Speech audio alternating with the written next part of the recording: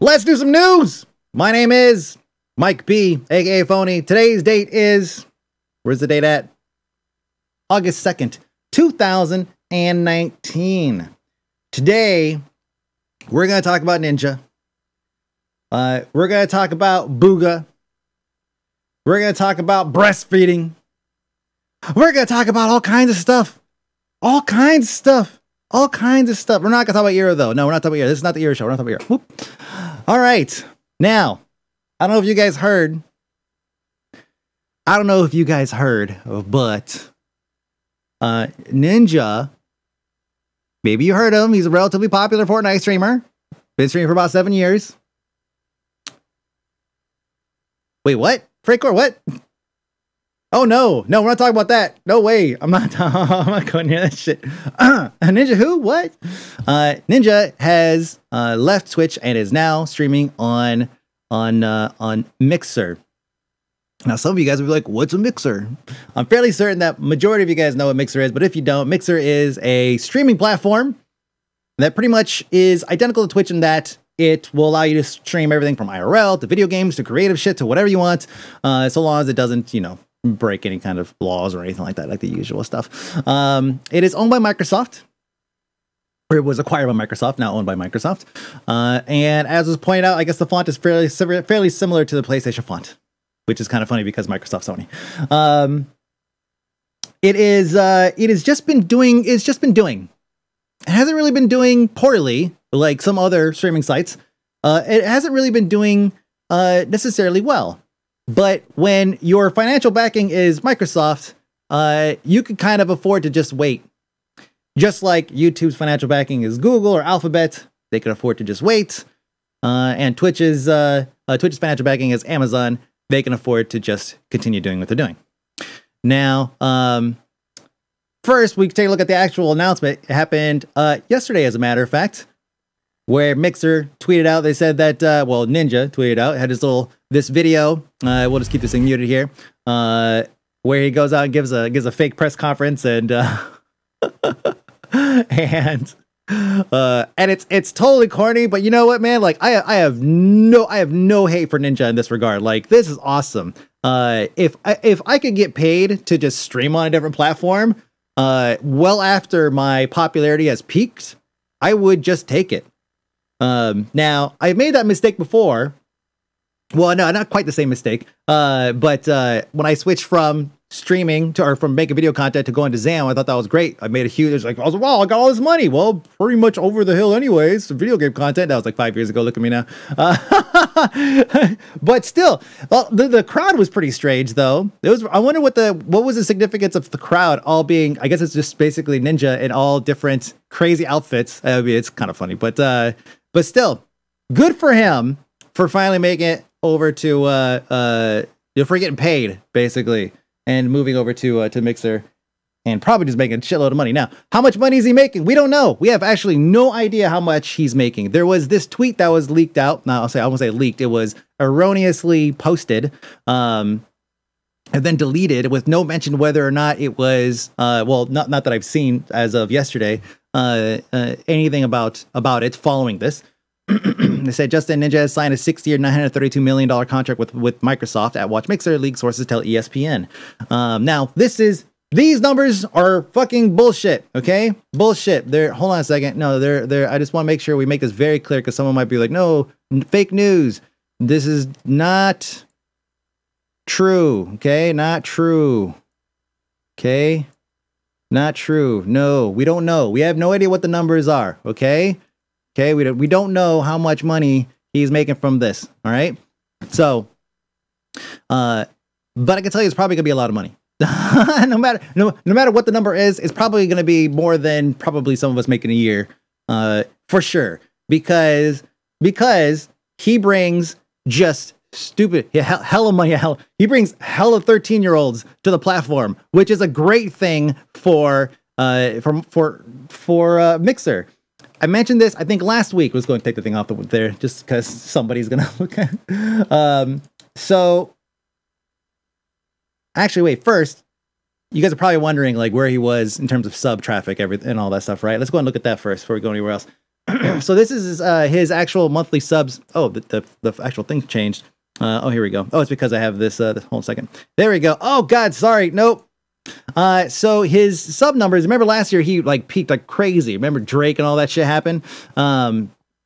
So he peaked and he got like 250,000 subs. You can see the dark blue line means Prime. It was all these Prime subs and everything. Remember, if you were there, it was actually kind of surreal, right? He's playing with Drake, who's just on the phone or something like that. And then he makes a comment about like something like, oh, if you guys want to hit that Prime right there, you could hit that Prime. And if you have an Amazon Prime account, then you could do whatever, right? And it was just like, just massive flood of new subs. And he's pretty much maintained that for a long period after that. And then finally kind of getting steady there. And then towards the end, he was pulling in about 15,000 subs.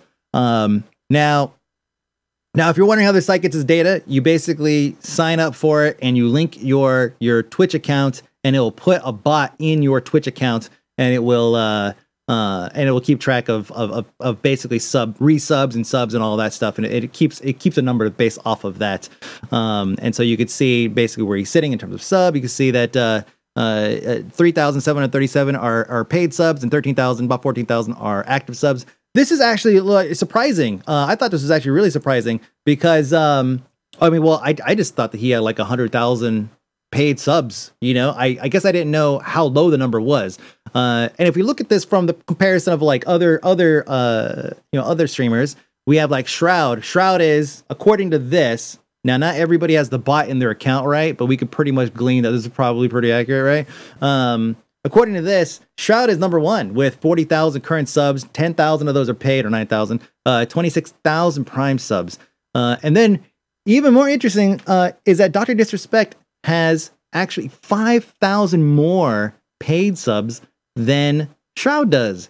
And I think the reason why that is because perhaps Dr. Disrespect actually brings in maybe an older crowd, right? Because that would make sense, because that's what, if you have money, then just statistically, you're probably a little bit older, right?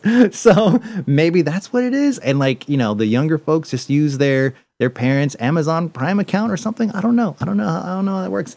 But yeah, so that's where he was sitting when he moved over. So it's still a pretty significant amount of money that he was making per month. We don't actually know what that number is because we're not adding in donations. We're not adding in any kind of sponsorship deals or anything like that. But you could probably rest assured that Ninja was bringing in a shitload of money every single month, way more than anybody in this room. Perhaps even everybody in this room combined.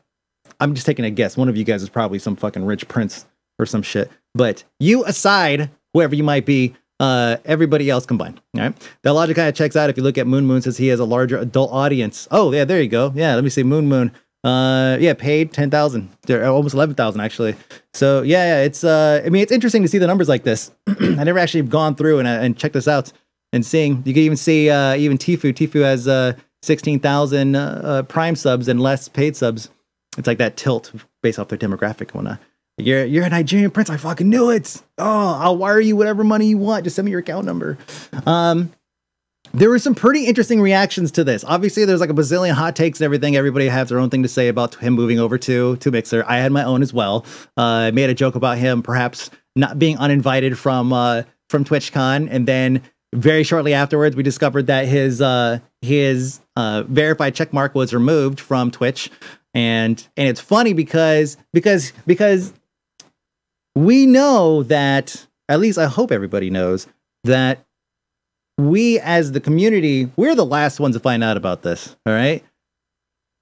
People at Twitch definitely knew that he was leaving.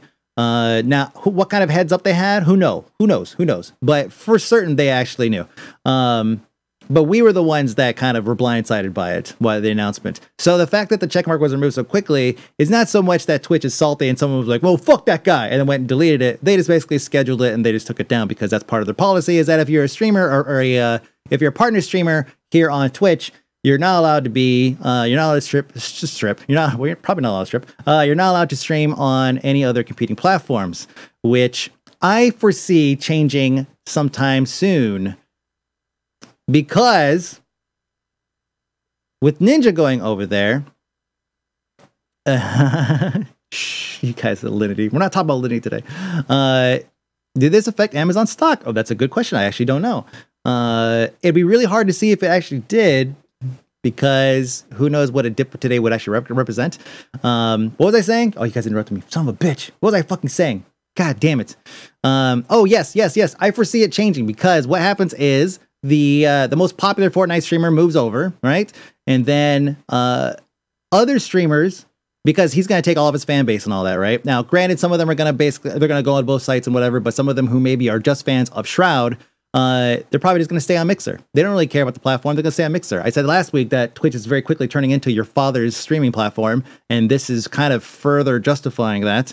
But then you're going to have these other big Fortnite streamers who are going to want to renegotiate their contract with Twitch and make it so that they could be allowed to stream on multiple platforms. Otherwise, they might just fucking leave.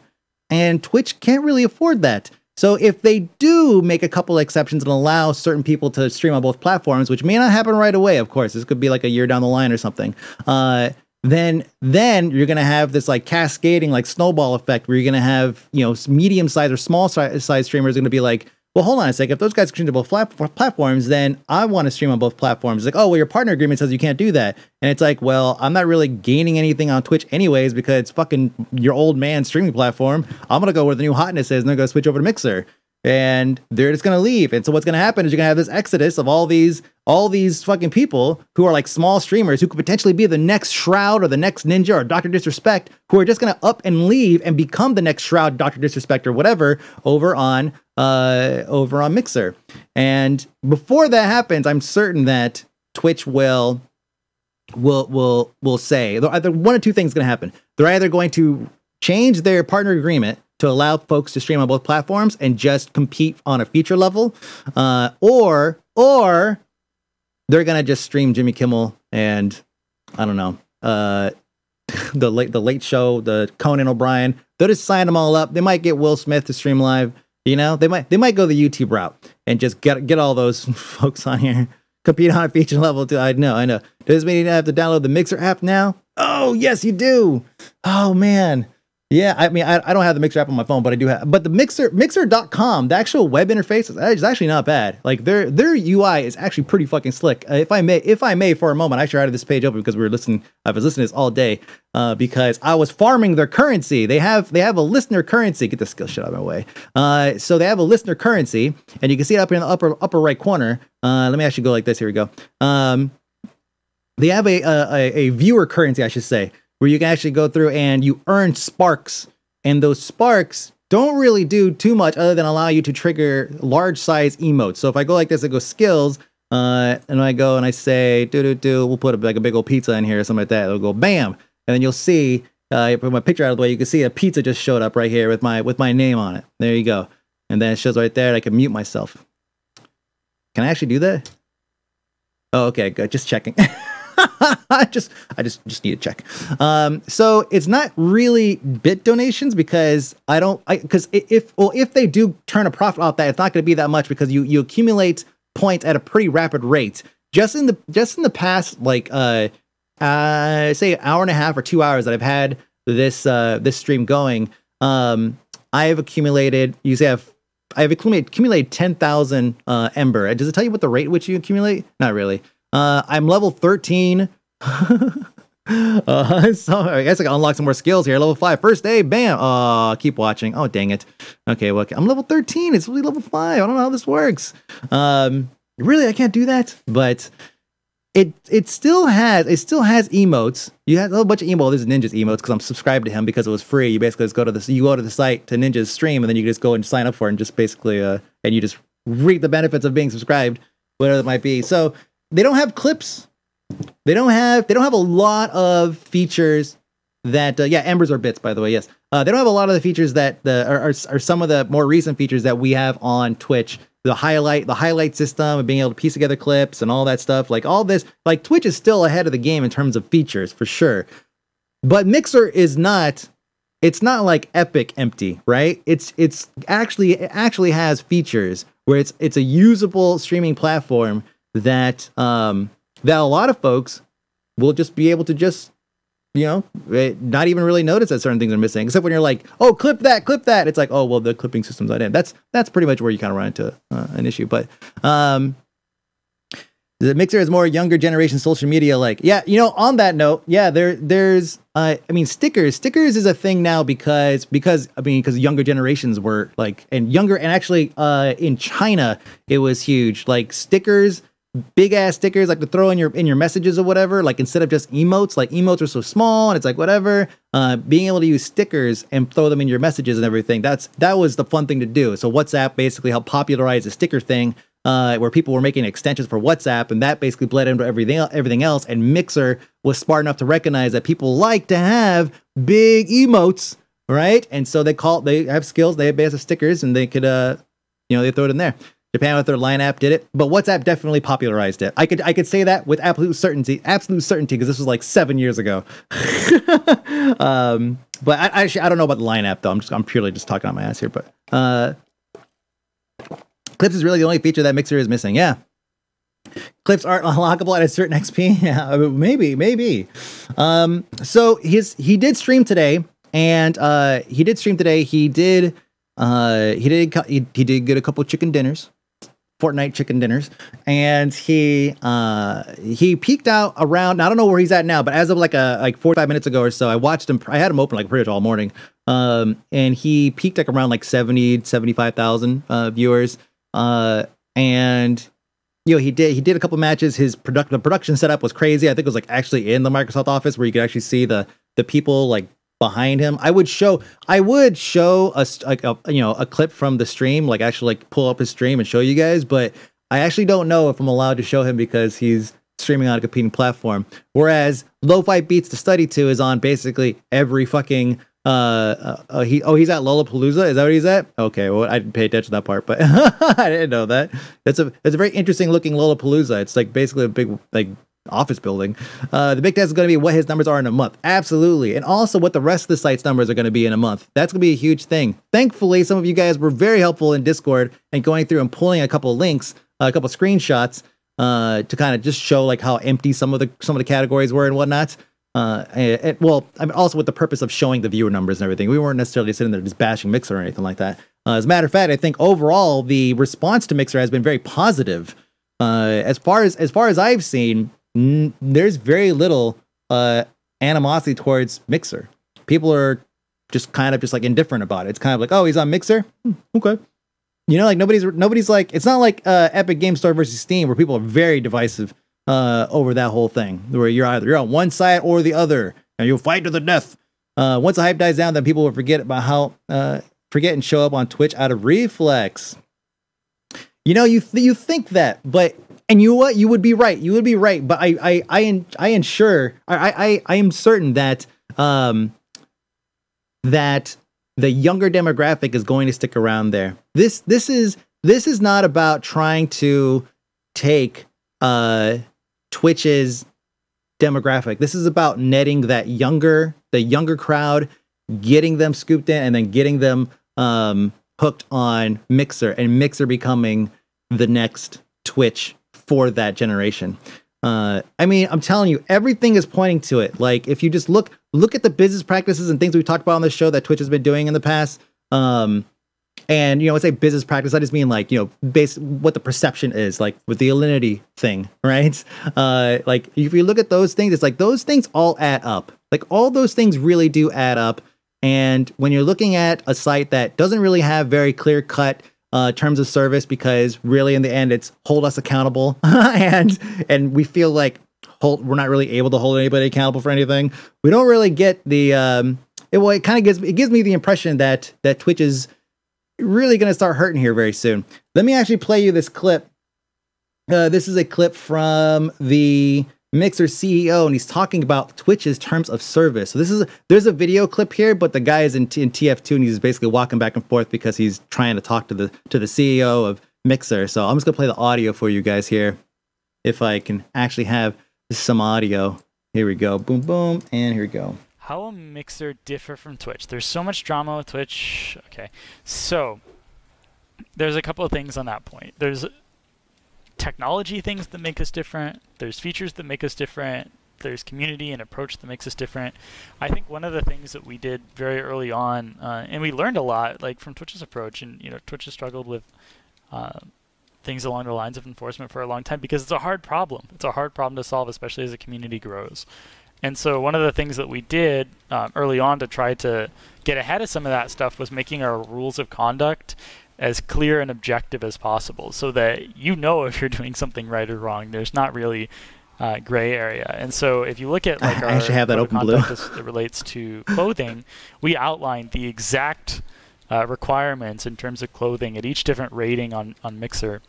And that's just one of the things that we do on that front to help make it really clear. From a technology standpoint, it's all about supporting streamers with low latency interactivity, growing streamers' business through community building, and features along those lines that really hone in on what made Beam really special, which is the ability to interact with a streamer with less than 1 second of latency and really using that to scale out a streamer's business. So I think we've got a lot of opportunity there. At the same time, we're not trying to take over Twitch or migrate every single person from Twitch to Mixer.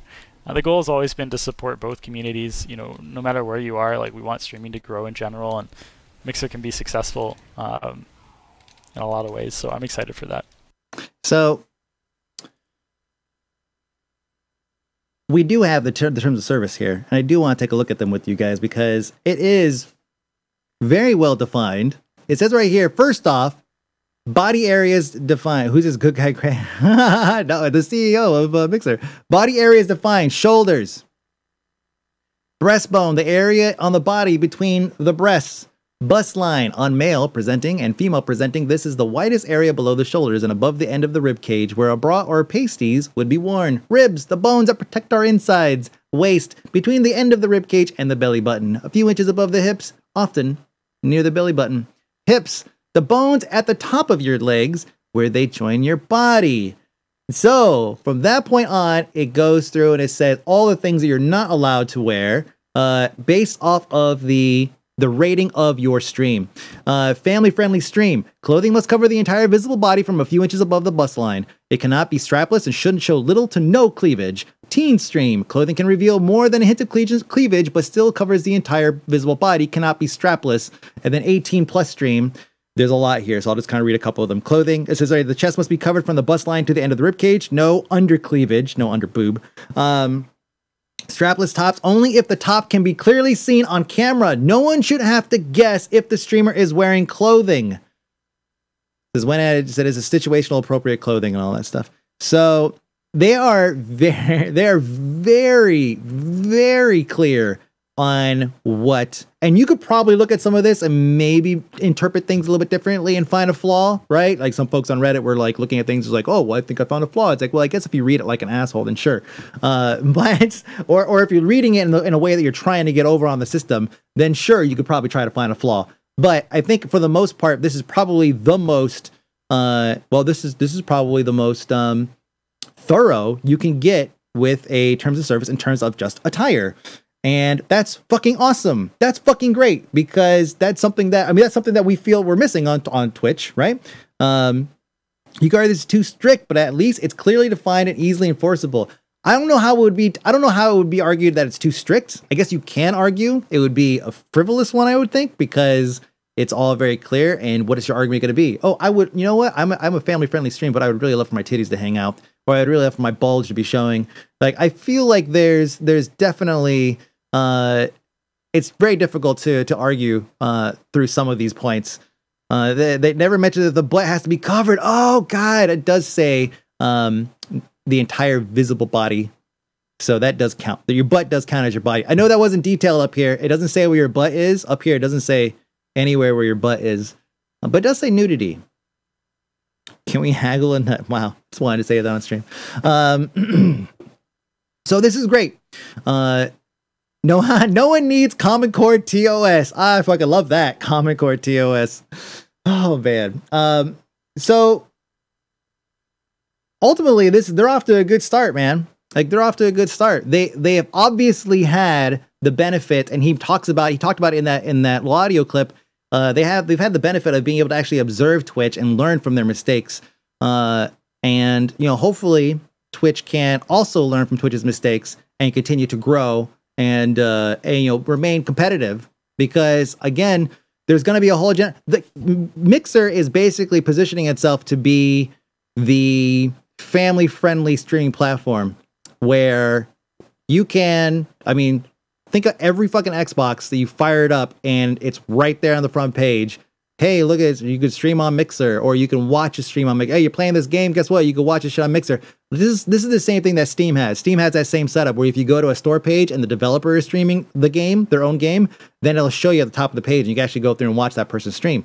So this is because they're making the stream so accessible, they have to be as strict as possible. Twitch, I feel like, has already developed enough of a reputation where some folks might look at it and say, oh, like, for example, your mom that perhaps follows PETA on Twitter. Oh my God, that's a platform that supports animal abuse. Like that's well, I mean, they're going to see that and they're gonna be like, I don't want my kid looking at that. And so, and that's just the most recent example, right? Who knows what else is there before that people will just kind of just come across their day to day when they're watching, I don't know, Fox News or something like that. And they see an article about Twitch and the kinds of things that are happening on Twitch, and you know, Twitch being the biggest platform, they're going to be the biggest target, of course, for all these things. So Mixer has all the benefits of being able to basically watch this and actually start and build a platform that's family friendly. That way they can just pipe it directly into everybody's Xbox, everybody's copy of fucking Windows. All right, it's like, think about the install base that Microsoft already has. It's just absolutely massive. So they are positioned to they're positioned to take Mixer and make it huge just because they have the outlets to do that. They can just fucking do it. It's easy. They just have to get the personalities on there. First, they net the biggest one on Twitch, right? Arguably the biggest one because, like, from a global scale, right? More people know Ninja than Dr. Disrespect. But Dr. Disrespect's getting up there. More people know Dr. Disrespect than Shroud because of it's the personality thing, right? It's the character, it's the brand. More people know Shroud is the biggest streamer on paper, but in terms of brand, so I wouldn't even put Soda up there. I would put Soda. Soda is popular amongst us, amongst people who already watch Twitch and who already watch streams. Soda is popular with us. Whereas Dr. Disrespect has actually kind of broken out of that, getting super popular on Reddit because of the isn't exactly known for good reasons. Well, actually, one of the biggest reasons why he got so popular was because he went to the fucking NBA playoffs with in full fucking gear, you know, and that was like the top of Reddit forever. So yeah, it's the brand is definitely for Dr. Respect is going up, but Ninja already has a globally established brand. So they just they just bought that up, and they're going to be using that to their advantage going forward, and it's going to be nothing but beneficial to Twitch. Nothing but beneficial. Honestly, I wouldn't know Doc, Ninja, or Shroud if I didn't follow drama news. You know, everybody's got a way to kind of come across all these people. Otherwise, they're just like, who? Someone says, like, I don't know who someone says, who's Dr. Disrespect? Y'all can get banned. Just playing games. Those tickets probably cost him over $100,000 for the game. Apparently, they were gifted to him. Apparently, they were gifted or sponsored or something like that. And he went in full gear, and there's pictures of him, and people are like, who the fuck is this guy, like, wearing this crazy outfit? Like, sunglasses, headphones, the whole thing. And he sticks out like a sore thumb because he's taller than everybody. He's as tall as one of the fucking players. It's like 7 feet tall. Ridiculous. Speaking of a whole lot of money, did you guys hear about this Fortnite competition? It was everywhere. So there was a Fortnite tournament that happened earlier this weekend, something like that. The site loads hella slow. I try to find an article. There were so many articles covering this. I tried to find one that basically just like was formatted the best, because again, there were so many articles from so many local publications that it was just like, oh wow, I could just find one that just basically fits my that just fits the window pretty well. And like, this one fits the window pretty well. So there you go. For what? For what? Even the losers made a lot of money. Well, 16-year-old Kyle Bugha Giersdorf wins Fortnite competition, takes home $3 million prize. This is the most single day earnings for a competitor, for a single competitor in the history of esports. I want to make sure I worded that very carefully. Okay, it is the most single day earnings for a single competitor in esports history. Okay, there. Okay, so because I know some. Well, wait a minute. No. Okay, there's nothing else. All right, there's just this fucking 16-year-old kid, 16 years old. What the fuck? And he's fucking good. All right, like it's obviously good because he won the fucking tournament. But what's crazy is that that's a lot to do. I mean, 16 years old. This kid's gonna be rolling this shit. But I mean, like, then he does a press tour. So he's on Good Morning America answering questions about Fortnite. They're covering the whole thing, and they have him in the studio, right? So he's on fucking GMA. He actually got on Jimmy Kimmel. All right. Oh, sorry, Jimmy Fallon. Sorry, one of those guys. He's on. I actually wrote Jimmy Kimmel over here too. Whoops. This is huge. Like he just basically went from being a good Fortnite streamer, competitor, to being a household name amongst teenagers, because every teenager would love to have that kind of fame for playing a fucking video game and have that kind of money. And he's a handsome kid too. Counterpoints all downhill for him. He peaking at 16. Ouch. I would be more happy to peak at 16 kittens. Although his return was actually pretty amusing, because it was basically nothing but stream snipers. Dude, like, it's just like the sun just came. Some of them were just basically throwing themselves at him, but a lot of them were, he basically kills everybody. Some of them were emoting and whatnot. But $3 million for a 16-year-old. Every damn outlet was covering this. Everybody was covering this. Guys, like, this is great. He still manages to pull this off. Fucking people all over the place. He looked like a little kid. I wonder if I look at old pictures of me. I wonder if I looked like a little kid like that when I was a little kid. So yeah, kudos to this kid for making just stupid amounts of money and achieving every kid's dream of all time. Ever since video games came out, ever since The Wizard came out, every kid wanted to be that 16-year-old that won a huge tournament, got all this recognition, and made a shitload of money off the deal. The Wizard. If you don't know what The Wizard is, well, I can't help you. But what did your PC games look like when you were 16, though? I was playing Marathon, probably Durandal, or Infinity, one of the two for sure. And then Rise of the Triad, Duke Nukem 3D, Quake. So yeah, and then later on that decade, we were getting into what's it called, Unreal Tournament and all that stuff. So maybe our games just weren't good enough. That's what it was. We had I was a wrong generation, is what it was. OG SimCity, UT2 when you were 16. Those high school. Oh man. Oh, the lands were so good. Oh, Descent lands. Oh, Descent 2. That was peak Descent right there, man. So good. There's been sequels, I guess, but the Descent 1 was just okay, was good, but Descent 2 was just the best. Warcraft 2, so good. Anyways, yes. Okay, we could go down that memory lane, but no, we gotta stop. We gotta keep going. We have some more news to cover.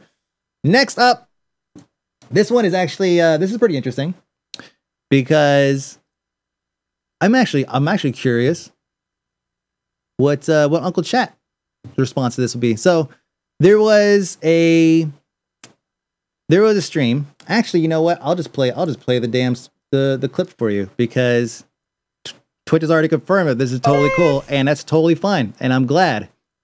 Let's go ahead and play it, and I'll talk you guys through it. So this is Heather Kent on the right-hand side. I don't know who the young lady on the left-hand side is, but she is an ASMR streamer, and also she is an Instagram model. So she had the audacity to feed her baby on stream. She had the audacity. It was terrible. I couldn't believe it. And you know, it's funny because, you know, they're kind of joking around with it, like, oh, baby's got to eat, baby's got to eat. And it's like, yeah, your baby's got to eat. Now, for some, hopefully not for any of you, but for some folks, this is like highly offensive for some reason. Breastfeeding in public. Oh my goodness. Oh my God. Apparently it's a naughty thing, right? I will tell you where I stand on it. I don't give a fuck. Like if somebody, if a young woman or a lady or whatever wants to feed her baby on BART or something, then fine. BART is our public transportation. Then that's totally fine. I don't. It's not sexualizing it in any manner, right? Not even a frame of a nipple there. Not in that clip. I intentionally left out the other clip because I felt like that'd be a little bit too targeted. But you know, she definitely, I will agree that it seems odd that it's streamed, but only because it's just not, it's still relatively uncommon to see. If I see somebody breastfeeding on the train, I will see that. I'll be like, oh, I was like, oh, okay. Like, cause it's just like, they just pull out the titty and just go. And, you know, as a heterosexual man, like when I see a breast, I'm automatically like, whoa, like you just look, right? You see breast, you just kind of look, right? So if somebody pulls out the breast, you look at the breast and you're, oh, she's breastfeeding. Okay, cool. Like it still kind of throws you off, right? The strange part is the odd part. It's even more public than just being out in public. Yeah, I mean, but here's the thing. There's still nothing wrong with it. And Twitch has backed her up and said that there's nothing wrong with it. But here's, I do agree that because it's okay, right? Which is, again, I agree with it. I think it's fine. Breastfeed your fucking baby. I mean, I fucking sucked my mom's titty. Like, that's how I was. My Jen fed Declan. I mean, that's just part of life. Most of you guys probably sucked on titties before you were 5 years old, too. And so TMI. I don't want to think about that. I don't want to think about that either, actually. But the 99.99% of babies, I would say, yeah, probably, yeah, pretty much. But there's always a possibility that somebody, and Boots has beat me to it, that somebody will try to do the fake breastfeeding thing to get views because it gives them, somebody's going to try it. I mean, this is just a probability thing. It's the internet. Somebody out there is going to be like, oh shit, I just had a baby. Or or actually even worse, someone might be like, oh shit, I got a fake baby. Or my friend's got a baby. I'll borrow my friend's baby. It's been a day or two, probably already happened. Or nothing will ever happen. Nobody, it's not going to be a thing. It's going to be whatever. I mean, YouTube already has tons of breastfeeding videos. They've already said it's totally fine, right? Which is, again, normalizing breastfeeding should be a thing. But it's not like somebody's not going to take advantage of it, you know, eventually. And we'll cross that bridge when we get there. If let me say this. I hope that somebody tries to push it with like a fake baby or somebody else's baby just as an opportunity to, because that'll make for a really great news segment and an even better thumbnail, actually. So it's not like they made a breastfeeding category. It's midstream, baby got hungry, you got fed. No biggie. Exactly. Yeah, exactly. But yeah, there was a lot of folks that were really, I mean, it shouldn't be surprising. It shouldn't be surprising that people would see that and just get really, you know, kind of like yikes about the whole deal. I do wonder though. I do wonder if Mixer would allow that, because their rules very clearly state that you cannot show anything in that range, and whereas Twitch's guidelines are a little flim flam. Right? They're a little flimsy. They're not really, you know, I mean, because she breastfed on stream. Nobody knew if you were allowed to do that. And Twitch had to come out and say, yeah, you could do that because we didn't know. Breastfeeding is protected on a federal level, isn't it? I don't think so. I mean, well, I don't know, actually. But it doesn't really matter if it's a federal thing, I guess. It's more or less like the stigma that you know, women are trying to get over when it comes to breastfeeding their kid. I feel like you're in your own home. You're, for lack of a better word, entitled to be put off. It's not like in public where you don't have a reasonable expectation to not see it.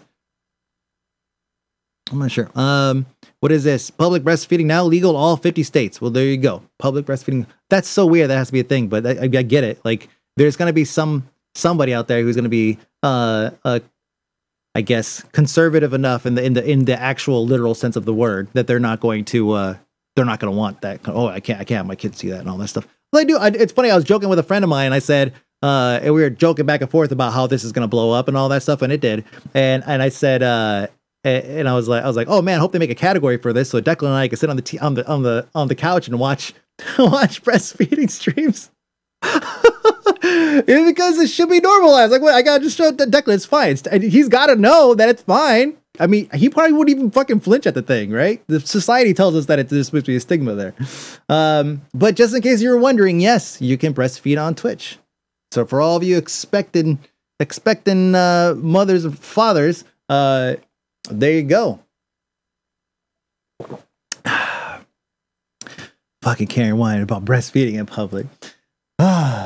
In more normal, everyday news, GameStop lays off dozens, about 50 or so, regional managers as it searches for a future.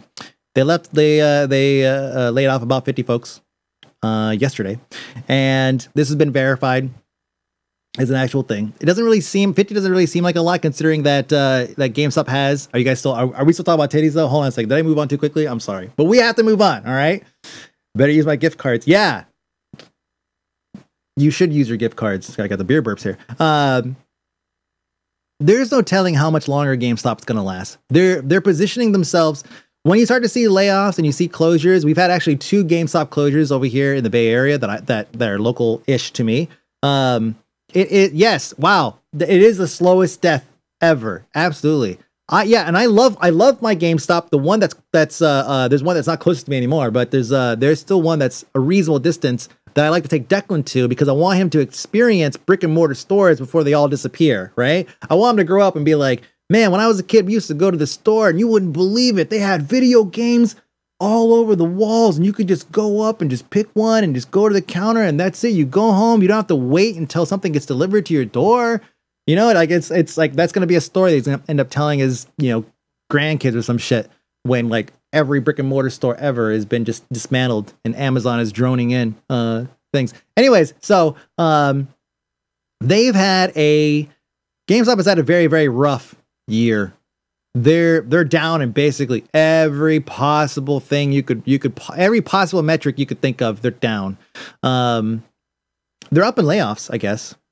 But when I saw that they laid off their district leaders, or DLs, that they call them,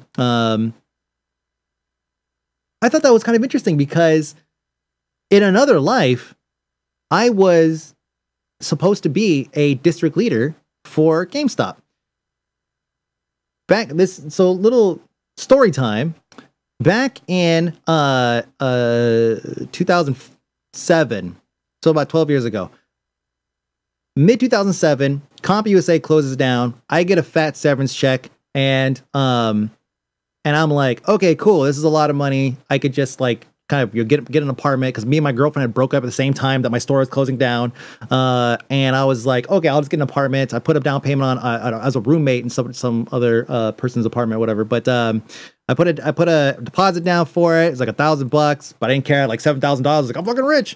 And I started applying for jobs. I went to GameStop and I applied and I got accepted. And I was supposed to start working as a district leader. Now, a district leader is basically in charge of several stores. They have like the regional managers, which are, as the name would imply, regional. So it'd be like somebody who's in charge of Vegas, Phoenix, and then maybe like Baker Barstow or something like that, right? They're kind of in charge of this like region, and then GameStop, then the district leader would be in charge of several stores within Vegas. And so I was supposed to be hired on directly as a district leader, and I ended up at the very last second both bailing on that apartment and thus losing my deposit, and bailing on this job opportunity and moving out to the Bay Area to sleep on my friend's couch. And I just loaded up the Ranger and then came out here. And that's basically how all this shit started. So yeah, in another life, I was absolutely supposed to be one of these guys who's probably laid off. One of the district leaders. Are they offering 20% extra on severance if they take it as store credits? I don't know what their severance packages they're giving out. I don't actually know if they mentioned anything. See, regional leaders, district leaders. Most districts and regions are massive now. DLs have 20 plus stores, and quality of living, I would assume, is going to go down. Yeah, because you're supposed to basically go and visit a different store every other day or something. You have like a centralized, office that you work out of, but for the most part, you're working out of offices that are located in the back of stores. And so you have like a home store that you would hang out in, and then you would basically travel to all these stores. And so, yeah, I would have been in charge. I mean, at this point, 10 years later, I would have been in charge of probably all the Vegas stores, because I know that I would have been a good employee, because I usually am a good employee. And I know I would have probably not moved up the ranks. I just probably would have stayed a district leader and just gotten more and more. 10 years, the same job position. Who knows? Personally, I'm glad to see them go. They are responsible for so many shitty video game industry practices. Unique pre-order bonus causing content to be split. The birth of online passes. So to fight pre-owned sales. Pushing out to register upsale. Only carrying new release or for pre-orders. Well, while I agree with you, I will still miss them. I totally agree with you, Larenside. But I'll still miss them if they leave. I'll still miss them if they end up closing down. It would be pretty sad. Most of that is not GameStop. Well, they definitely helped aid in the practice, though, for sure. Especially when it comes to pre-order stuff, because they were pushing pre-orders like massively before anybody else really was. Best Buy started doing pre-orders and making that a big old thing well after GameStop did, as well as everybody else. Slowing down as the future is digital. Yep, because it is. Next up. Speaking of digital, I know a lot of you guys are a business is supposed to be adapt toward a changing market. GameStop just refused to. Are you kidding me? They absolutely. I mean, I understand what you're saying, but I feel the opposite. I feel like they created this market, which we all fucking hate, but as a necessity. They didn't necessarily create it, but they aided in the creation of this market, of our current market. Out of necessity, just to keep the business going, and now they've fallen behind completely, like, because they did help convert and everything, but they're still a brick and mortar store. They still have overhead of having rent, labor, all that stuff. Whereas Amazon doesn't have that they don't have stores. Well, they kind of do now. They don't really pay their labor, so they don't have any. They don't have it. I'm just kidding, Amazon, if you're watching. Just waiting for that thing to chime in right there. So it's inevitable that brick and mortar stores that don't have a strong web presence is going to. Here's what they should have done. To just add a few more years. GameStop and GameSpot should have just merged. They should have just stopped the confusion and just merge, and they probably would have got a few more years out of the deal. They probably would have lasted a few more years. But nope. They're both just dying on their own little separate corners. GameStop and GameSpot. Going the way of Blockbuster. Yeah, you know what? There's gonna be that one GameStop that's gonna thrive. And it's gonna have a Twitter like the last Blockbuster. Do you guys follow the last Blockbuster Twitter? It's great. Anyways, moving on. I know a lot of you guys are Crash Bandicoot fans.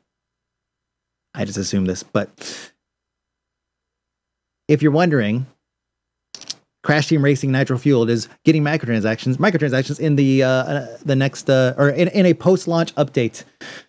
So this is a thing now.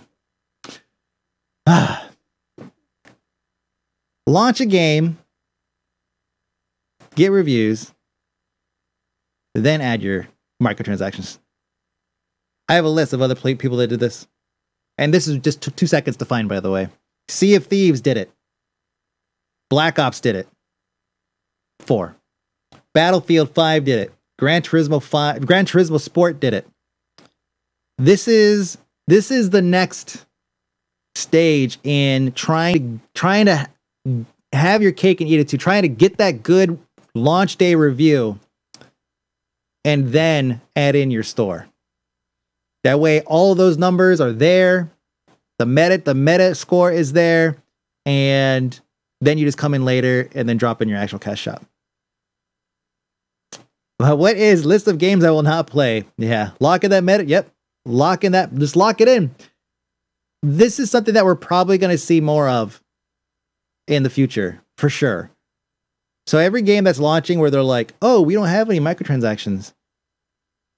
Like if the CTR people said that, I would be like, of course, what kind of microtransactions are you going to put into a Mario Kart game, right? Or Carter? Well, I guess they figured out what to put in because they have a fucking star going up. So honestly, I'm okay with this. And that's fine if you're okay with it. But it still is a little slimy. It's just a little bit sleazy. It's a little bit... I can't think of any other S words like that. But shitty. There you go. Yeah, to come out and then basically reap the benefits of having, you know, good reviews and everything, and then later slide in your microtransactions, because while CTR's case, maybe it's just cosmetics or whatever. In, I think, Battlefield 5, or was it Battlefront 2? No, Battlefront 2 lost. They took out the microtransactions and later brought them back after everything calmed down. But there's certain cases where the microtransactions are not just that are not just cosmetic, and they're actually like, you know, pay to win and all that stuff. But because we're past the review period, well, then they don't have to necessarily worry about the score being driven down. You have no issue with it being falsely advertised as not having microtransactions. Oh, I think you're talking to somebody else. And so that's the thing. Or they can do this Warcraft 3 Reforged too. So this was actually, you know, it's funny, when I did my Google search, Warcraft 3 Reforged did come up, and there is actually on Battle.net there was a forum post where somebody was discussing the possibility of Warcraft 3 Reforged having microtransactions in it for like skins and whatnot. Now, Blizzard has not said that whether or not there's going to be microtransactions in War 3 Reforged, but if they didn't say, or if they said they didn't, where they weren't going to have them, and then later add them, like 6 months later they add them, then that would feel a little disingenuous. That'd be a little bit disingenuous. I want to say that Crash Team Racing is Activision. I'm fairly certain Crash Team Racing is Activision. So, and Warcraft 3 is Activision. So, maybe StarCraft Remastered Carbot skin. Yeah. Huh. Warcraft 3 Reforged, pay us a couple dollars and you can play as Arthas. It's Activision, of course, they'll add them to Warcraft. Battlefront microtransactions equals bad. Hearthstone microtransactions was fine. If I could reskin my cards in Mario Kart, I'd be fine with that. If I didn't want to, it wouldn't bother me being in. You know, it's really hard to build like set of guidelines as to what you consider to be bad or good, because there's always like some new way that they're doing it. There's always some new combination of things that they're giving away or some new thing that they're selling. Remember when it used to just be XP boosters? It was like just XP boosters, or like what is it called? Like reveal discovery scrolls or whatever. They had a different name in every game. But basically a scroll you buy to like that would reveal an item's stats or something to you. That's the way it started, and then now it's like so complex, and every game has their very own take on what their what microtransactions are. That's really hard to have like a firm, because for me it's like with Trials Rising, that was all what is it, cosmetic stuff, right? So I was just kind of like, whatever, it's cosmetic stuff, I don't really give a shit. The main game is there. Later on, I realized the main game was actually kind of shit, and I kind of was a little upset by that because of the progression and all that, but that's another story. Exactly, Les says, people hear microtransactions and immediately just assume it's vile and game-breaking without taking even a second to look at what they actually are. So that's my point, is that it's hard to have a firm stance on microtransactions because they keep on changing the deal. They keep on changing the deal. For those out there, because it's always ignored, just because you are fine with microtransactions doesn't mean that they are not predatory for those with mental conditions and addictions to gambling from loot box style micros. I agree with that. Kittens may not.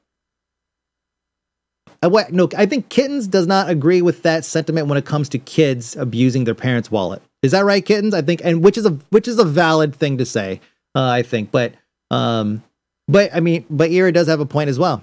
And see, that's what I'm saying. Like this is what I'm saying. Like because the microtransactions market is so convoluted, it's so fucking hard. You can't just come out and say I'm against microtransactions in video games, because chances are at some point in time you paid for what would technically be considered a microtransactions, but you just didn't know it, because in the grand scheme of things, it's just one tiny little star in this fucking galaxy of different combinations of things you could do to sell things on a game post launch.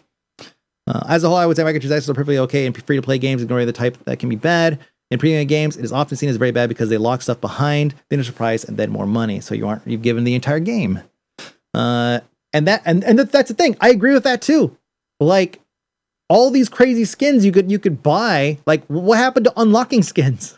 What happened to like achieving these feats in games and then unlocking a special skin to show that you have achieved this feat? That was a thing. It was like, now it felt like, okay, well now it's all just behind a store. But every game is different. I can't give you a good example because every game is going to handle that differently.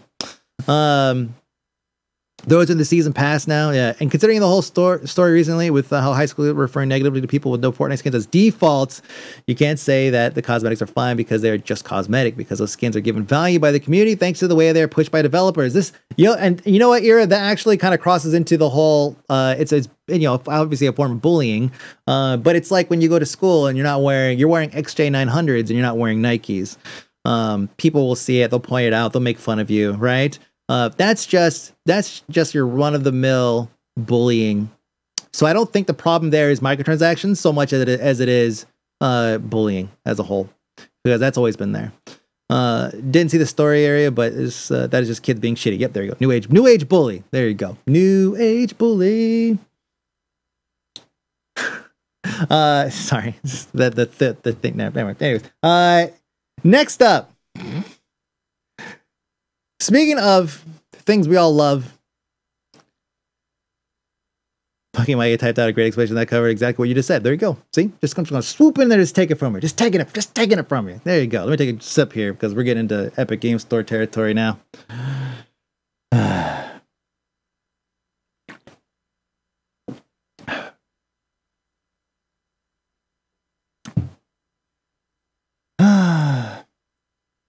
All right, so there's this game that none of you guys have really heard of, but you've probably seen the video at a release, like maybe at a convention or something, right? A stream. You probably saw a video of this. We covered MechWarrior last week. Not Cyberpunk. Don't worry, they're safe. Just check it. So there's a game called Ooblets. What up, boy? There's a game called Ooblets. Ooblets. Yeah, Ooblets. I'll show you. It looks like this. Cute little monsters, right? I don't know what the purpose is of the game. I don't care what the purpose of the game is. Visually, it's a cute little monster game, right? P.S. In the article that I'm about to read to you, the best part about it is how they describe at the end they talk about how they use motion capture and try to capture somebody flossing in order for this particular GIF.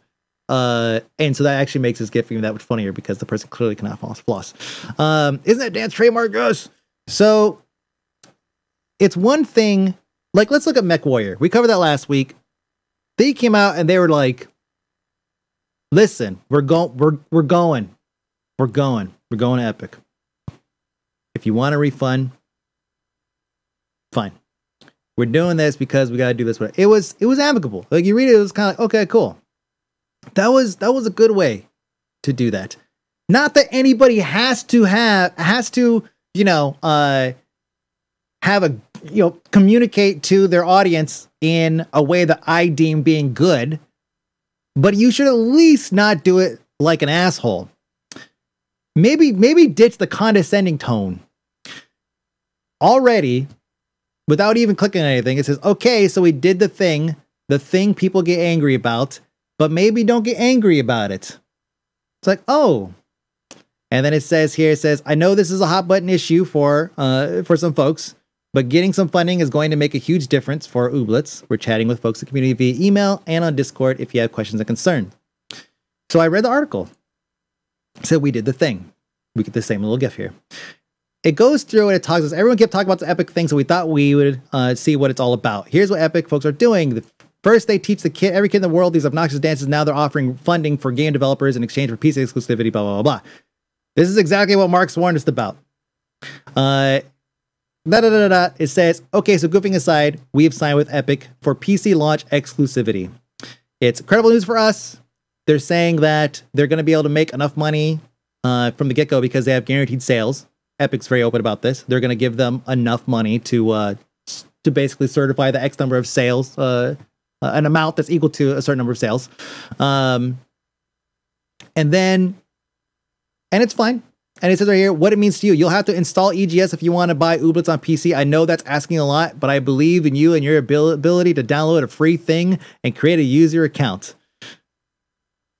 So we're kind of getting a little condescending here, but that's fine. Maybe that's just a humor. And so I scroll down a little bit more. And it's angry at Epic, us, the world. And he or she, I don't know who wrote this.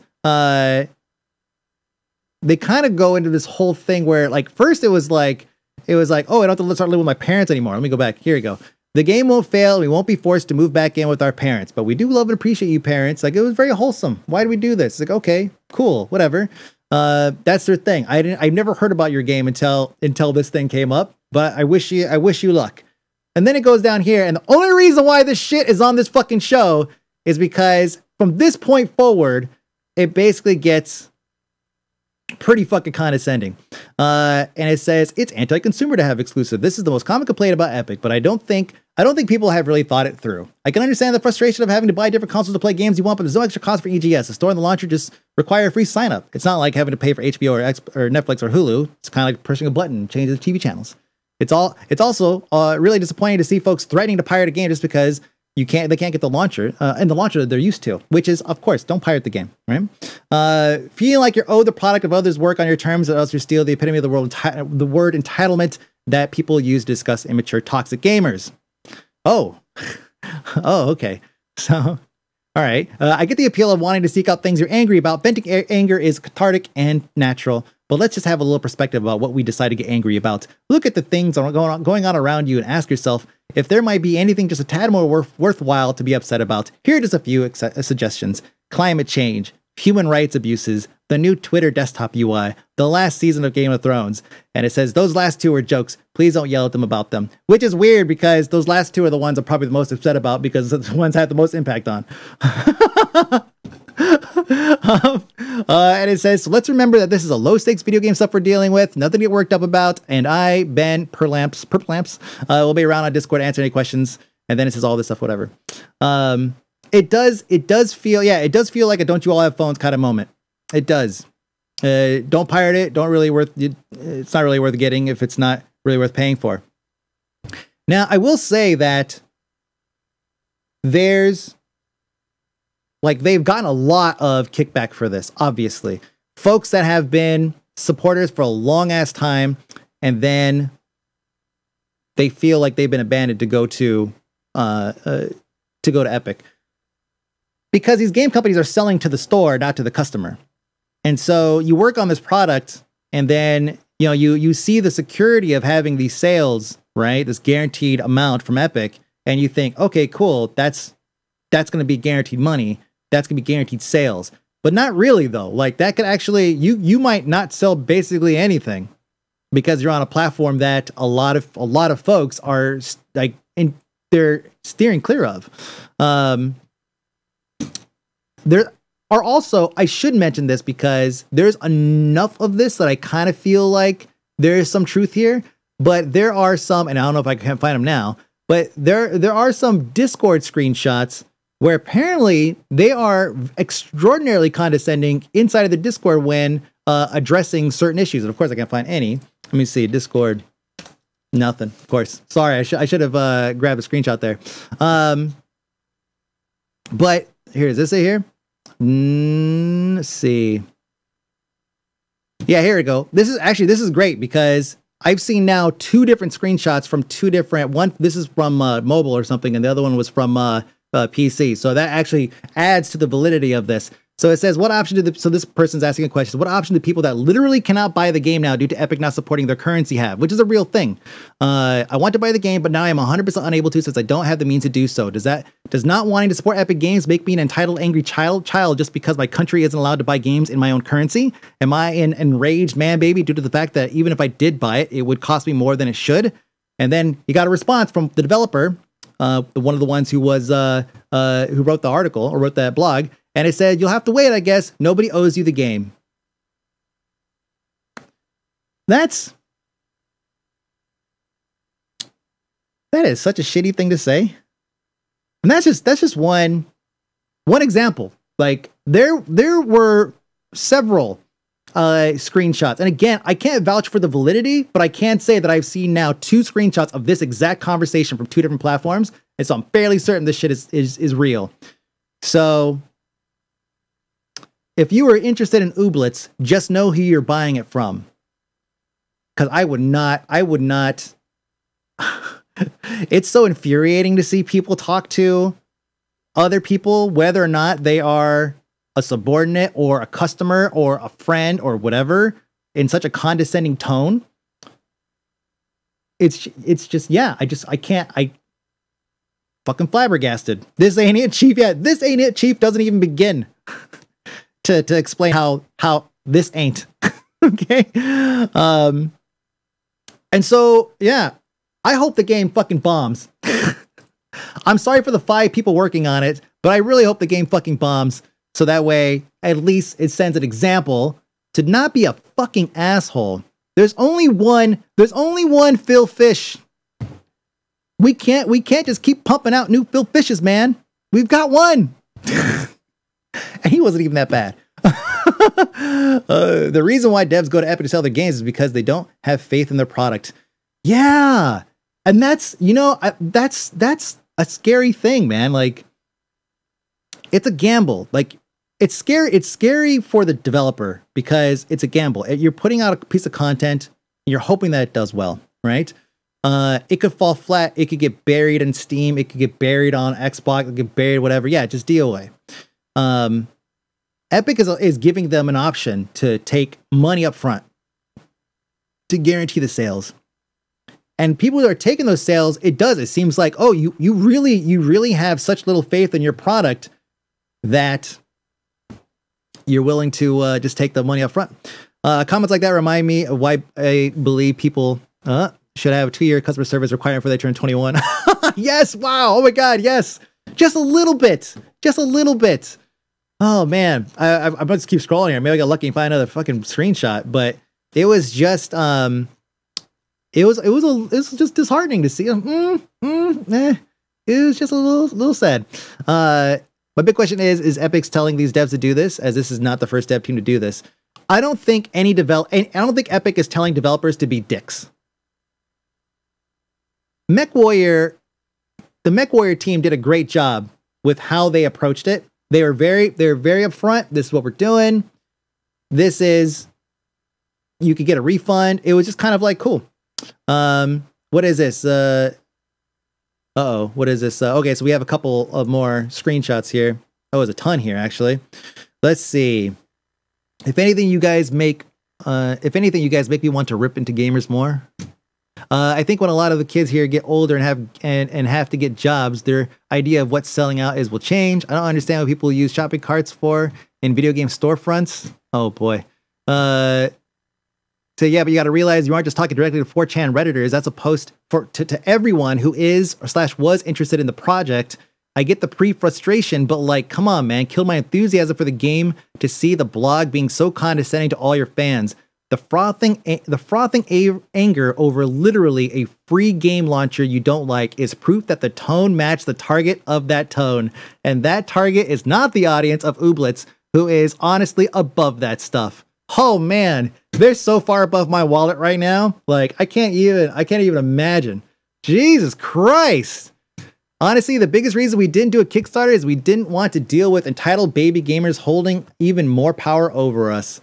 Look how the devs are responding. They clearly couldn't care less if you buy the game or support them now that they have their Epic cash. Man, I wish we didn't take the Epic deal so we would have to care about all the entitled toxic gamers think. This is some This is some fucking, what is it?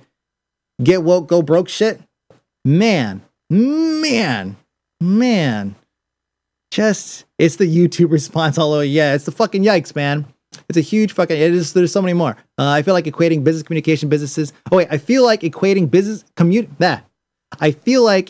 communicating business decisions from dev to consumer and in-game character dialogue feels really weird.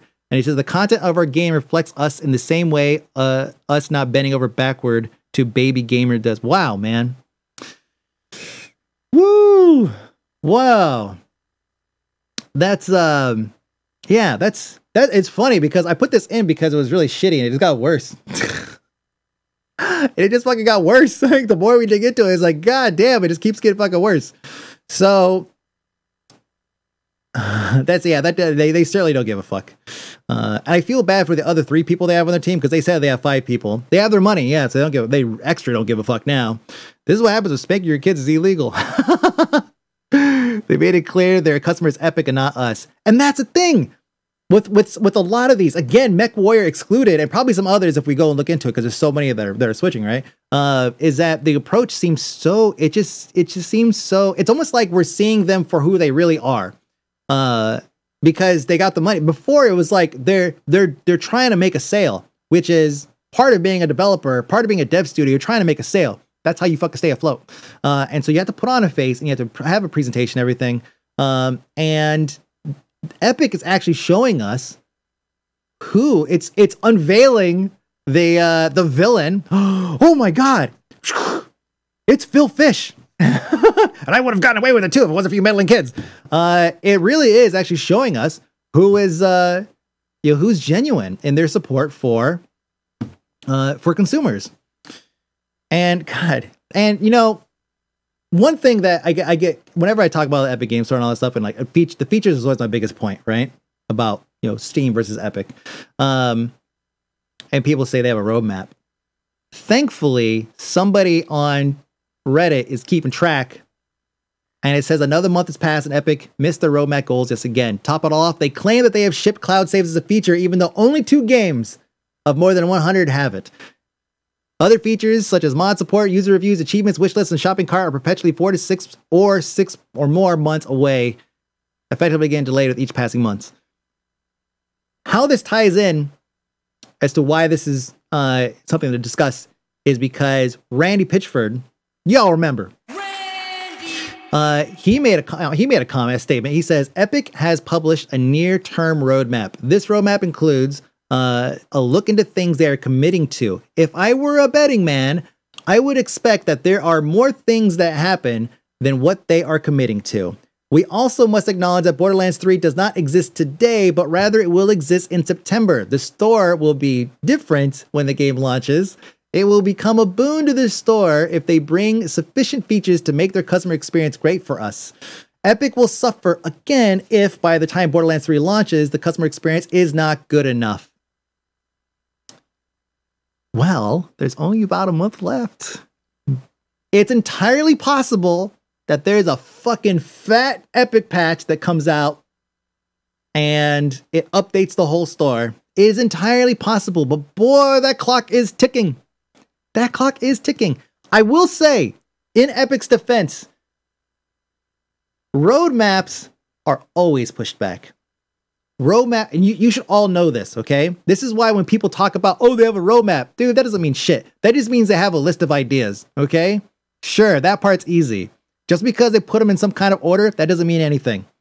That's just put in a specific order so you could go to the shareholders and say, this is what we plan on doing. But 99% of the time, that shit gets pushed back, or changed, or something. 1 week turnaround on new Fortnite features, 1 year turnaround on new EGS features. Fucking word? Seriously. Like that's, yeah, man. EGS will get a huge patch. Apple Maps, get a huge patch to fix the launcher, and Borderlands 3 will pay for it. Oh man. The shopping cart should have been on the roadmap, should have been there from the start. Yeah, I don't know. I'm not gonna pretend to know where Epic is spending their Fortnite money. I know where 3 million of it went recently. More than that. But other than that, I have no idea where their money goes or how much of it goes where. But man, it would be nice to have some kind of features. The comparison of Epic Game Store and Steam and Mixer and Twitch is equally as funny because, like we discussed earlier, Mixer is feature rich. It's not feature complete, but it is absolutely feature rich. Epic Game Store is not feature rich, nor feature complete. Steam is feature rich. You could almost argue that it is almost feature complete. Everything else they add is going to be, you know, probably small things here or there. What is the Trello board? Oh yeah, this is the Epic Game Store roadmap. There you go. So what's coming up? Recently shipped features. It says Cloud Saves release. 2 games. 2 games out of hundreds. Ubisoft titles. Okay. Ubisoft titles require large installs, library improvements, store page redesign, store video hosting, improved patch sizes, playtime tracking, humble bundle integration. None of these I feel like are necessarily like needed.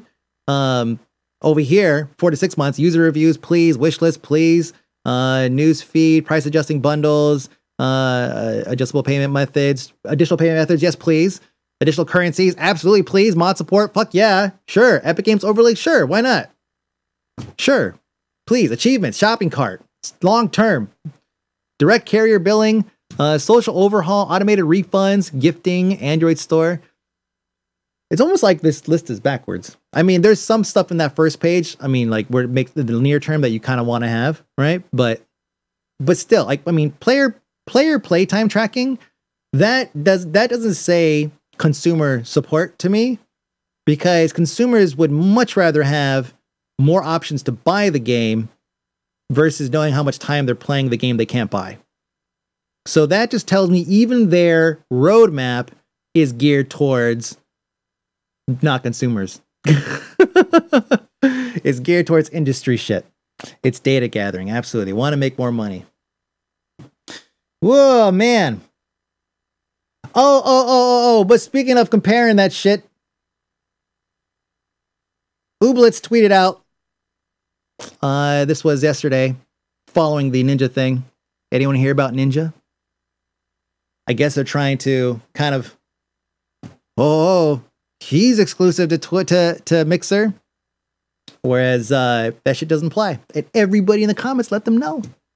Did you know that instead of posting this, you could be helping solve climate change? It's a more pressing issue after all. Oh, I'm just gonna go ahead and favorite that right there.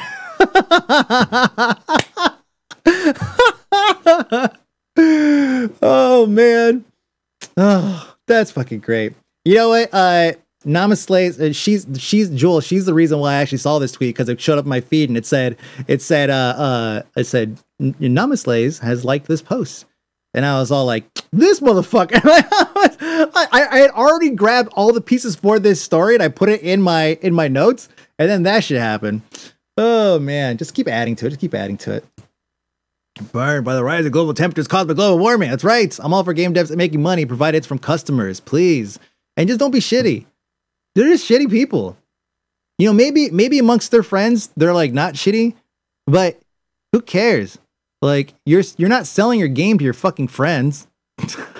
That's not, you have to like, you know, at least not come across as a insufferable asshole to the people who are supposed to be buying your products.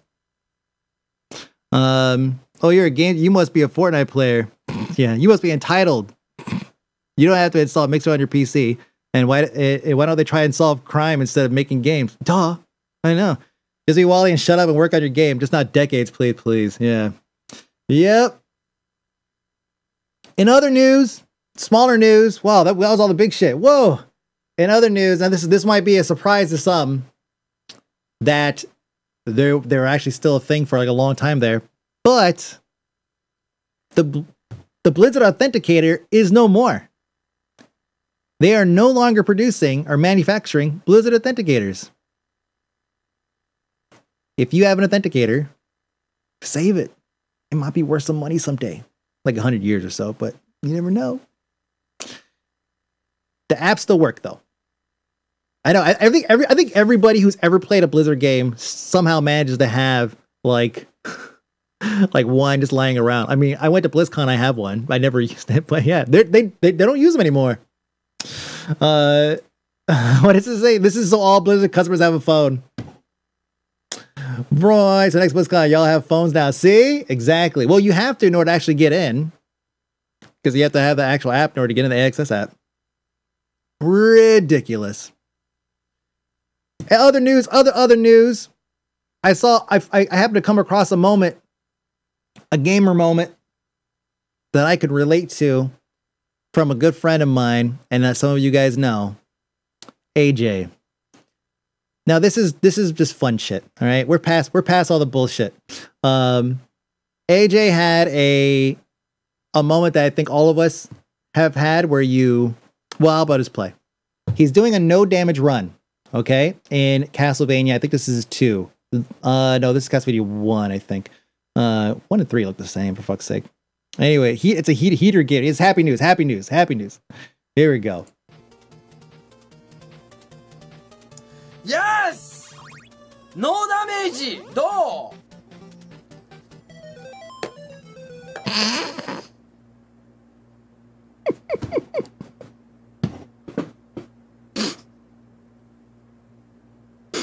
This shit is my favorite!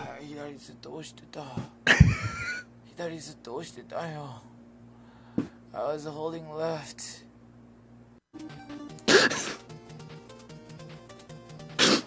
Yes! I just love it so much! No damage! Do! Even he's like... he's all, yes! No damage! Yeah! Oh, it's just the best. We've all been there. We've all done this. I'm just so happy that there's now a beautiful clip that I can just put in my bookmarks and never look at it again, but at least it'll be there. Oh man. He wanted to smash that controller. Oh, I was gonna go to the Contra run and die at the heart at the end. Oh god. Oh, we've been watching Declan and I have been watching no damage runs for Mega Man. And seeing how close some of these guys get to almost taking damage, I'm just like, oh my god, I would first off, just beating the games were hard enough. To take no damage for the whole run? Fuck that. So yeah. Last up, more good news. Tool. This is huge news, actually. This is fucking huge news. Tool, the band. Remember them?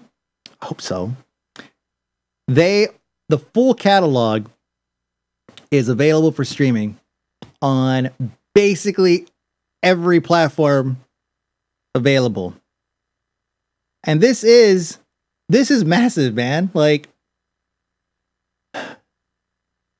Tool was never really against. I read an article about this, right? An interview a long time ago.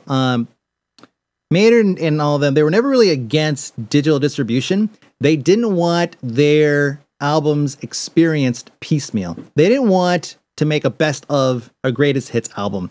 And they didn't want their songs to be taken out of context. If you've ever listened to a Tool album, outside of probably Undertow, most of the albums are very much almost like concept albums. They do have like a kind of a steady theme, right? That kind of develops throughout the entire thing. And you pretty much have to listen like 2 or 3 songs at a time. Yeah, like Hooker with a Penis, for example. It's great storytelling. And yeah, it's a music artist. Oh, you're for reals? Yeah, Tool is a music artist. But now you can listen to their tracks, all their tracks, and all last night and this morning, I've just been listening to Tool. I'm not like a crazy Tool fan. I'm actually more of a Perfect Circle fan. But I think it also could be just because I've never really had a good opportunity to listen to it outside of like MP3s that I downloaded from Napster in 2001, 2002. And I think I did own 10,000 Days. I love 10,000 Days. But it was on a CD and we moved on from CDs. So yeah, I mean, yeah, I'm basically like re-falling in love with Tool. Now this is available here. And it's fucking great. So big news if y'all are a Tool fan. If you're not a Tool fan, but you like metal with like crazy syncopation and crazy drum signatures and all that shit, and you want to just hear like weird kind of almost progressive metal or something, I don't know what you'd call it, then Tool is definitely a place to go. They're a band to check out for sure. Should have gone cassette. That's right, fucked up. I do wonder how they split the albums on cassette though, because because the album's gonna split. It's got to split somewhere. Tape's only so long on one side. Pocket was really happy about this. Pocket's the biggest Tool fan I know. Wouldn't any fan of Tool already have their music in a digital library already? Perhaps, but not necessarily accessible. I am a huge fan of so many bands that I only listen to on Spotify. And if they don't have an album on Spotify, I just don't listen to it anymore. I just don't. Pitch Shifter is a great example. Shenandoah, I think is the name of the album. That was their most recent album, is not on Spotify. I love that album. I think it's so good, but it's not available anywhere, so I just don't listen to it. And I think even a big Tool fan is not going to have the entire collection readily available, and it's a pain in the ass to have to go and listen to it. I still get the CDs, buy them on Amazon, and then download them to Amazon Music, and then to any other media player you want. Yeah, you could do that. Google Play did the same thing. I have a shitload of music on Google Play. Unfortunately, Google Play is, which is shutting down. But it's also, it's not quite as accessible as Spotify. Gotta be the path of least resistance. Just buy a vinyl player, Mike, and get with the times. Dude, I want a record player so bad. I want one so I have one record, and but I still want one so bad because I just want to hear it. I want to go and get my mom's record collection and bring it here because she's not listening to it anymore. And she's got all these great fucking albums from the 60s and 70s. She's got so fucking many, and I want it so bad. But we're still doing news. Let's stay on topic here. Anyways, so that's it. Yes, what did it say? The second, you can look forward to. There is a new No Man's Sky update coming August 14th. We'll probably talk about it next week. The picture of the latest album was PSI, but awesome. Oh, was it PSI? I couldn't remember the name of it. Shenandoah was like, I think Shenandoah was like the first song on that album, wasn't it? But PSI, I actually had to go buy the physical, and I never listened to it. So that's it. Method World first. Good for them. Good for them. No Soldier news. I know. But hey, we got to wrap this up. So thank you so much for watching. My name is Mike B. Chat, thank you so much for joining me today. It was a wild week. Man. Fucking Twitch, Ninja, breastfeeding, pretentious ass developers. There's so much happening this week, and y'all stuck through it. Stuck through it with me. I appreciate that. I can't really get my arm around there. So yeah, Ninja is breastfeeding by spitting vodka into his cat's mouth before throwing it. Yes, that is absolutely what's happening. Thank you for joining me on the news. Again, my name is Mike B. I'll see you guys later.